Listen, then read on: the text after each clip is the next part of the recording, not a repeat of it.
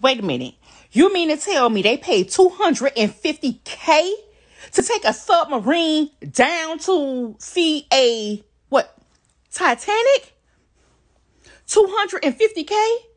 And don't forget the PlayStation 4 remote control. All the way down. How many feet? $250K to be panicking. Who got that type of money? I guess they did. $250K to take a submarine that has a PlayStation 4 controller all the way down to see the Titanic ship.